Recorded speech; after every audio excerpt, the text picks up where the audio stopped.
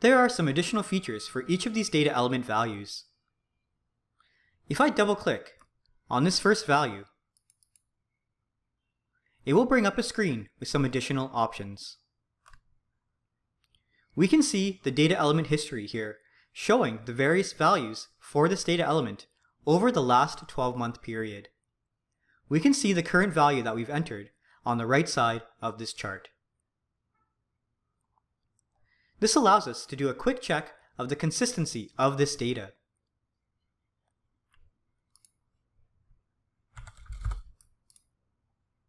Let's just change this data value and double-click on it again.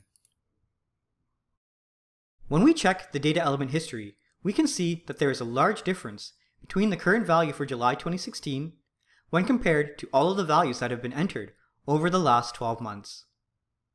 This might indicate that there is some kind of problem with this data value's consistency when compared to the other data values. We can add a comment and save that comment and follow up on this later.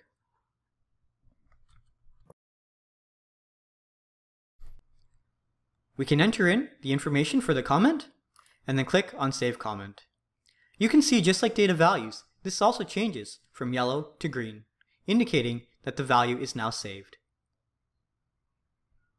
We also have fields where we can define minimum and maximum values for this particular data element value. This will be discussed a bit more in the Information Use Academy.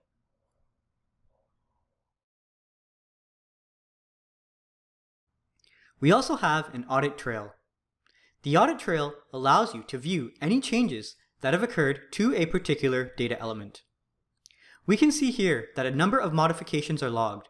This includes various updates and deletes to this particular data value. We can see the values that have been entered and deleted corresponding to the modifications that are logged in this particular audit trail. We also see the name of the user and the timing of this particular change. This allows us to track all of the changes for every single data element within the system.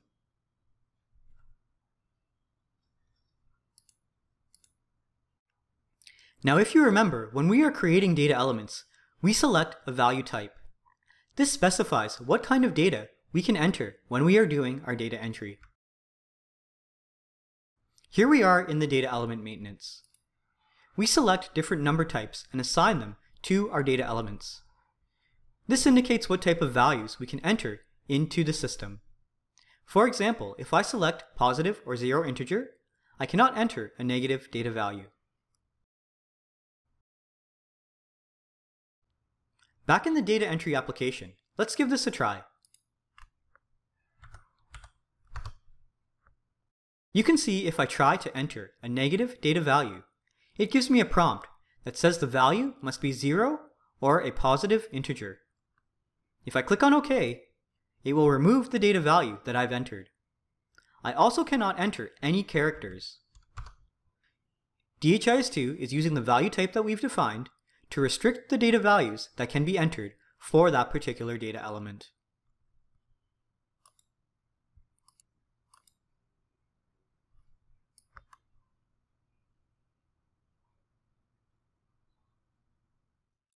In the initial overview, we also mentioned the use of validation rules that can be used to check data as it is entered into DHIS2.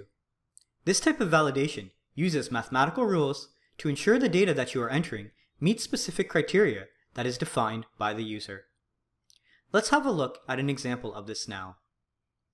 A validation rule typically consists of a left side, a right side, and a mathematical operator. If we consider one example where the left side should be less than or equal to the right side, we can run a mathematical test to ensure that this data is correct. Let's have a look at malaria suspected cases and compare them with the number of cases that are treated for malaria. In this case, the number of cases that are treated should be less than or equal to the number of suspect cases. We shouldn't be treating more cases than we suspect with having malaria. We can run validation rules to check if the data is entered correctly. Let's just do a quick calculation to check our individual data values. If we look at the number of suspected malaria cases, The total is 114 plus 132. This gives us a value of 246. We can also look at the number of treated cases. We have 118 confirmed cases treated and 132 unconfirmed cases treated. 132 plus 118 gives us a value of 250.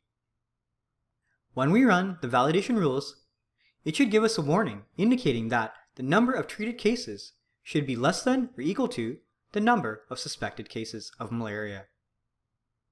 In order to run the validation rules, I can either scroll up to the top and run validation, or I can scroll down to the bottom and perform the same function. Let's go ahead and click on Run Validation. We can see that when I run validation, there are actually two validation violations. The first is the one that we discussed. It indicates that malaria treated should be equal or less than suspected malaria. Violations denote data entry errors or that some patients have not received treatment. Please follow up with the facility. We can give descriptions to these validation violations so the user can see them when they're performing their data entry. Here we see that the left side should be less than or equal to the right side, but in this case it's actually greater than the right side. There are more treated cases than there are suspected cases. We also have another validation rule violation. It indicates that the number of malaria RDT confirmed cases should be less than or equal to the number of RDTs performed.